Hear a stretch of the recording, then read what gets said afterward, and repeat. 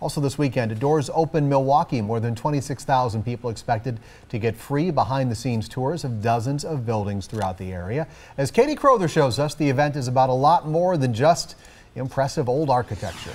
One of the greater purposes of Doors Open Milwaukee is to get people to visit neighborhoods they're maybe unfamiliar with, even hesitant to go to, and hopefully open their minds to new people and places in our community. It's about bridging the history and culture within this area to the rest of Milwaukee. Fatima Laster looked beyond the boarded up windows of the old Johnson Goolsby funeral home. I saw beauty, I saw opportunity, and I saw what would be my new home and workspace. She grew up in this neighborhood, which has one of Milwaukee's highest poverty and unemployment rates. A former banker and construction project manager, Fatima's true love is art and design.